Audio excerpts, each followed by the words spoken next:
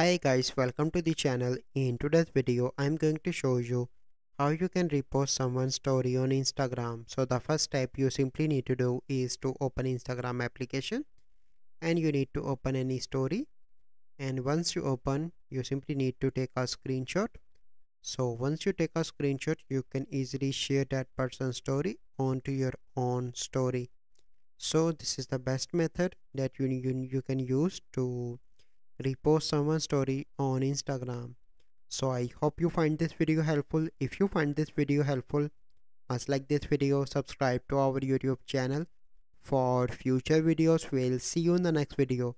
Thank you. Have a good day.